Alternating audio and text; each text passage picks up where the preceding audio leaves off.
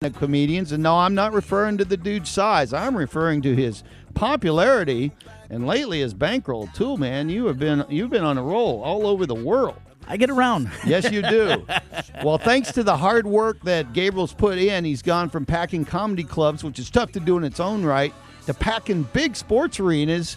And on July 25th, he's going to start packing theaters all over the nation because the Fluffy movie is coming, and it opens nationwide in several screens here in Seattle on July 25th. That's a week from Friday. Gabriel Iglesias, welcome to Seattle and 95.7 KJR. Thank you so much. You guys have an amazing view right here. It's nice, huh? Not pretty. too bad. The cruise ships, you got to kind of crane your neck, but we got cruise ships over there, a little bit of the Puget Sound. Seriously, though, I mean, talking about all the green, too. I live in California. I'm not used to seeing trees Yeah, this green. we've got. You guys have water. We've got water. We've got trees. Wildlife, seagulls, eagles fly around once in a while.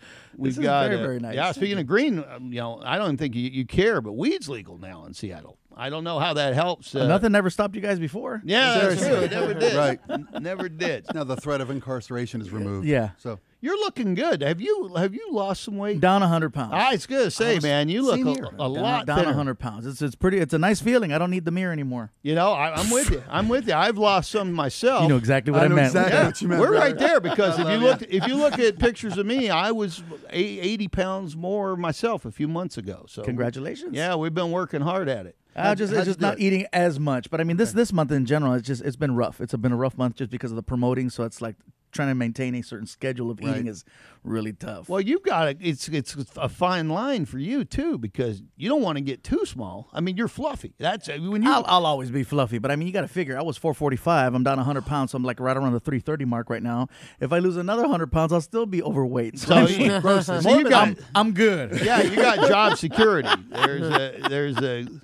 You can still drop a little bit. Oh yeah. I just want to lose the diabetes. That's the thing. Is I probably need to lose another 50 pounds so that I can have the type 2 under control. That is exactly. That's the only reason why I'm trying to Hey, lose. I'm right there with you, dude. That's what put the fear into me. My doctor said, "You come back here and you're going on the drugs." Yeah, And insulin, Yep. metformin, all that good stuff. Yep, and I wanted to get rid of that. So congratulations. Thank you. And congratulations on this movie. I know your fame is a result of, number one, you're funnier in hell, and number two, the web. I mean, YouTube has put your stuff all over the world. Absolutely. If not for social media and YouTube, man, my career would not be where it's at right now. It's one of those that it takes you directly to the people. You cut Hollywood out of the equation and you just take it straight to the peeps. Yeah, and that's what I was thinking because that's the real 21st century way to get famous, and people, from Norway to Saudi Arabia to everywhere love you because of what they've seen. But now you're letting Hollywood right back in. This is a real retro thing you're doing, a concert movie. Very much so. And I love the fact that actually I got approached by Hollywood for this. It wasn't me saying, hey, what do you think? Let's go for this. Right. They saw the social media numbers and the YouTube numbers and just the overall situation, and it sounds very viable for them. So and thank you for making it a stand-up comedy film. You're not like a massage therapist who falls in love, or you're working at a laundromat. You're fluffy. You're working laundry. It's a natural. That's I hate when they take a comic and put him try in to make him and something that's just not his wheelhouse. And this is just what you do best. It's what I do. Yeah. And so, not a lot of people have had this opportunity to take it to the film. I mean, you got to go back to Richard Pryor, Eddie Murphy. That's what we were saying yesterday. Martin That's Lawrence, exactly, Kings of Comedy, yep. And recently Kevin Hart. And one thing I heard about yours, and I haven't had the opportunity to see it yet, but I can't wait to see it when it opens next Friday in theaters everywhere, is I saw the Richard Pryor one, and I was really young when it came out, and it was really, really dirty. I mean, really dirty. It was raw. It was, it was a lot of swearing and everything. I understand yours is PG-13. I could take my 15-year-old daughter to see Fluffy. Absolutely. I did that on purpose. It's like one of those things where no one has ever done it. They always feel like, it has to be this way or it has to be that way. Even the film company said, we got to put the words raw and unedited in there. And I'm like, but it's not raw. It's family friendly. It's, the only F word in the movie is Fluffy. So you don't got to worry about, are my kids going to hear things they're not supposed to hear? It's all about family. The whole special's about family and relationships and stuff like that. So it's good to go. Now don't get me wrong, because it's not rated R, it's not like Frozen or anything. You're not going to walk out of there singing about snowmen. Right. But there is a little edge to it. It's not a Disney deal. No. Now, you want to eat a snow cone? Yeah, right. I'll eat a snow cone. I'll eat a snow cone. I'll tear one up right now. Yeah, man, Marshmallow on What top. do you miss as far as food goes? Because Spike and I have been doing the same thing. We're on fairly restrictive stuff. Is there anything you go, I am "Man, restricted, really but you know miss"? what? I miss it, and I think that's why I still visit it from time to time. Bread. Oh, yeah. I'm Bread with you, bread yeah. is the biggest thing for me. Yep. I mean, I've eaten steak, crab, salmon, but I would kill for a sandwich.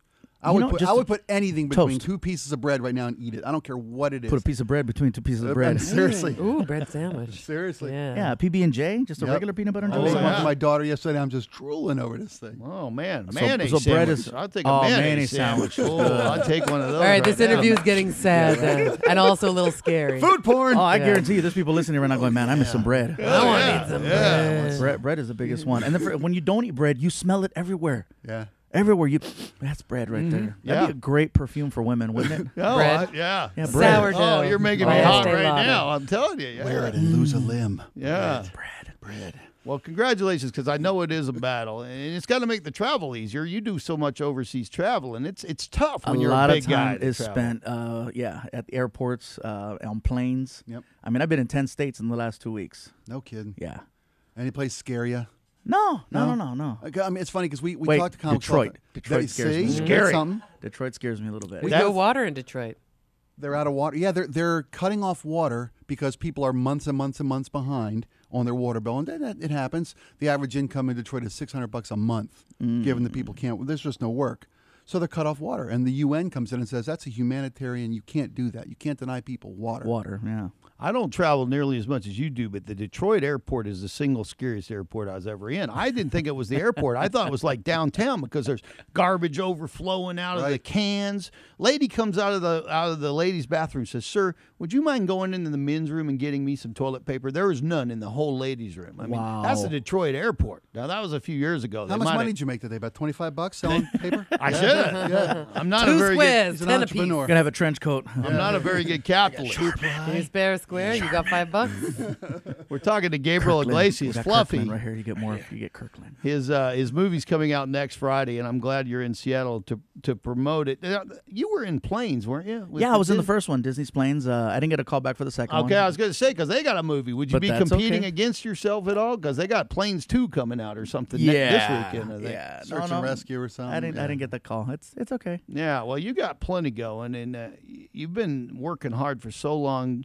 I know, I mean, you started out from scratch, just as a stand-up comic. Do you remember the first joke you told that got you such a big laugh? You said, I think I could do this for real. Well, I was 10 years old the first time I got up on stage. I'd seen Eddie Murphy Raw, and as a 10-year-old to see Eddie Murphy Raw, first of all, that's incredible babysitting skills by my mom.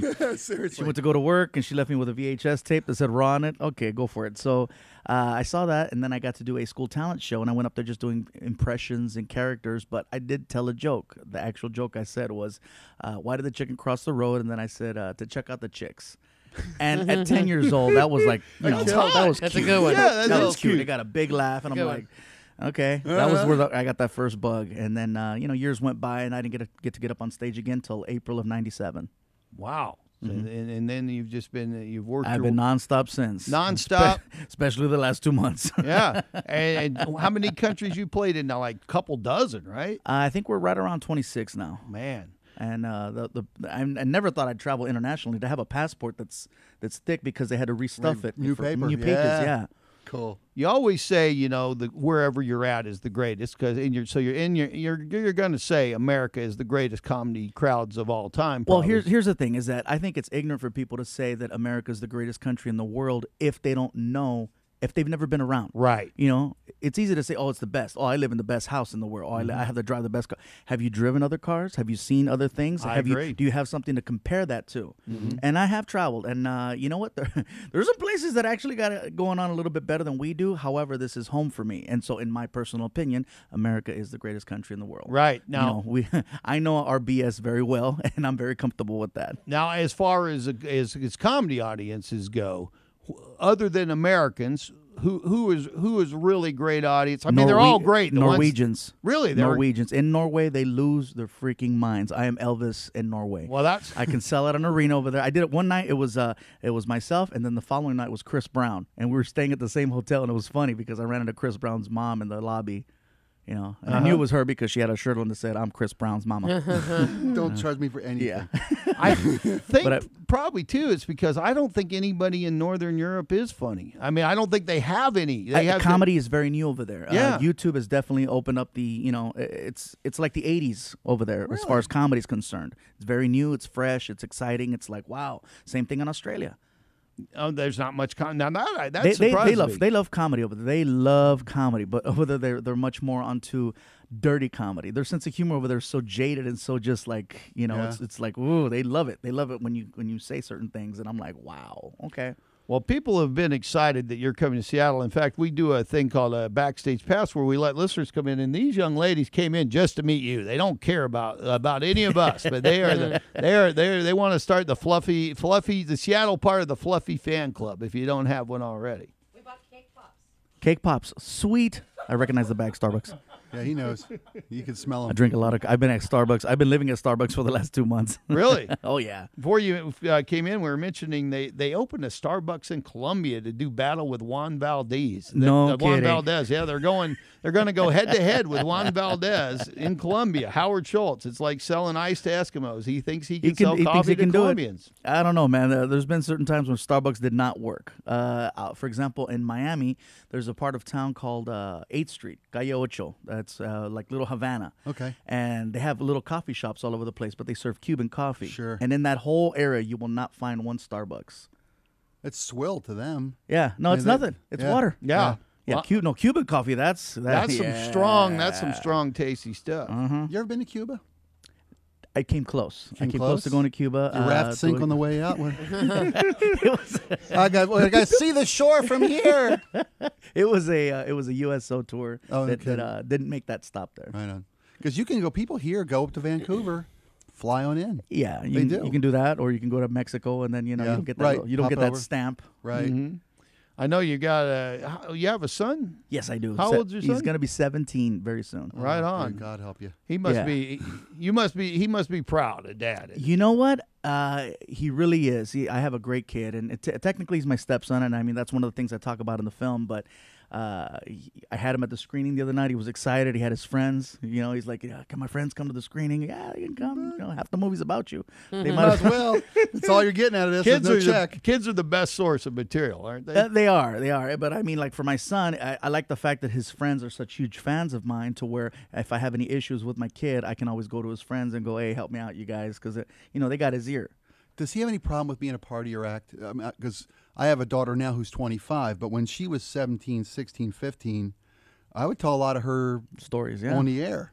And she would get grief. She'd go to school and say, "So I heard you snuck out of the house last night. Your dad woke up for work and your window was open and you weren't at home." And she comes and says, "You got to stop telling stories about me." I said, "Well, I'll make you a deal. You stop doing stupid crap and I'll find something else to talk about." Thank you. That's exactly what I told him. There you go. Like last time I says, you got to start wearing deodorant. You don't smell cute anymore. You're funky. You need to fix this problem. Yeah, someday you might like to meet somebody. And Yeah. You know, he's like, "I don't have a girlfriend." Well, because you have flies surrounding you. You got this stink going on. Mm-hmm. And so I started talking about him, and he would get a little butthurt in the beginning. And then I says, "Listen, Frankie," I says, "here's what you got to look at. You got to look at the big picture, okay? I'm going to be dead one day, and all of this is going to be yours, okay?" I says, "You're not going to have any difficult times in life." I says, "You will have your struggles, but ultimately, you're never going to wind up in the street because I've already made a nice nest egg for you." I'm telling Should these something jokes happen. so you don't have to. You know, I'm out there working hard. Basically, Yeah. I says, "You know what?" I says, if you're not happy with it, I won't do it. But honestly, I says, you're living an amazing life, and Right. it's because of this. So This is just the look at cost. it like that. right. You know, it's funny. My daughter's in Europe right now. She's singing in the state choir, and she was in Paris on Bastille Day. Oh, nice. Yeah, and I called her. It's 3 a.m. here. It's noon there or whatever. And I said, "Oh, you should call us. Paris on Bastille Day's got to be exciting." "Oh no, I don't have time for that." I feel like saying, "Look, honey, do you know how we got the money to send you to Europe on this? On this You better reporting do this live yeah, remote. Yeah, I think Seriously, you owe better me. do this live remote. You owe me 5 minutes from Paris." She's in Zurich, Switzerland this morning, and it's sad news, but Johnny Winter just passed away in Zurich. I should probably say, "Look, Go down to the hotel. Go look at Johnny Winter's body. Yeah. Take a picture for Daddy. You go tell me. Daddy's Facebook page needs the hits. Upload it to the website so we can send our listeners there to see. What's going on there? Live from Johnny Winter's gravesite. Yeah. Well, Gabriel, it's so nice of you to take the time to come in. I know you're on a whirlwind tour. This is going to be a huge movie, Fluffy. It opens next Friday, July 25th, all over the country. You're going to Really quick to our Seattle fans over here. Do you guys have any questions? Because they got a microphone. Turn there that for mic over. Roll. No, you don't have one. Mom doesn't get one. We know where the bread's buttered. Hold on, baby. Hold on. Let me get you up. We'll guide you in. We'll get you home. All right. Think of anything. You guys could ask me anything. Anything. Believe me, I get very personal. I drink What do you like to drink? I'll start with that. tequila, Patron Silver Chill. Right on. Oh, well done. See, that's been part of my. I missed that. With my weight loss, no drinking, and I'm looking forward to no. getting. Oh, believe back me, to I that. still managed to sneak in a few shots here and there. There you my go. weight I loss. think I'm going to do his 30-10. Yeah. His program, Fluffy needs to come out with. I was going to tell you how I did mine, but I think you got it under control here. So long as I've got tequila, I'm good. How often do you get back to El Paso? I'm from there, so I guess that's part of the reason we're so connected.